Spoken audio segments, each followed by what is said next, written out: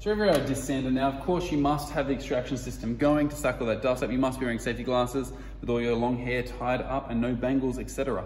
Now with this, what we need to come through and do is we need to just make sure that these sides are nice and flat. Now they don't have to be perfect, but we're going to go through the process. Now to do this, what we're going to do is you see using this guard here, it's going to allow us to hold this at a 90-degree angle as long as you've got it set up that way. Set this in, turn this on, bring this back, turn that on, 1, 2, then 2 seconds off. And 1, 2, then 2 seconds off. Now after you've done that, what you can see is, look, mine's not absolutely perfect, and that's fine, because this isn't going to be a viewable section of the train.